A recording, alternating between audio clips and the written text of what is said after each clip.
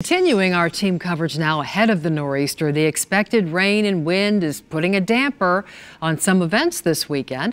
Channel 3 Eyewitness News reporter Jennifer Lee is live in West Hartford, where they still have a pretty tough decision to make there. Jennifer? Yes, they sure do, Denise, and a lot of effort has poured into the Halloween event here at Blueback Square and other fall festivities that are happening around the state. And with the weather looking terrible for Saturday, organizers are having to make these tough last-minute calls.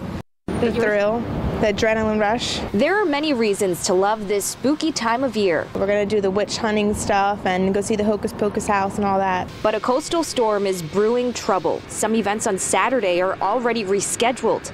Seymour's Trunk or Treat is now on Sunday, and Gear's Haunted Trail in Griswold moved their event to Halloween night. We always keep an eye on the forecast. Chris Shaw of Sunny's Place in Summers says if Saturday is a washout, their Hayride of Horror will be canceled.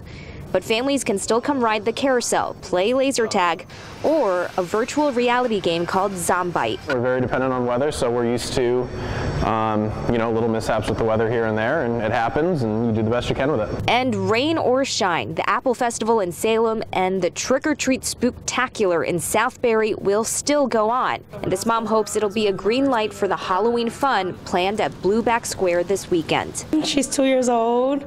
She's a diva, so she'll be having fun. I'll dress her up like a little kitty. That's my plan. Have her as a cat.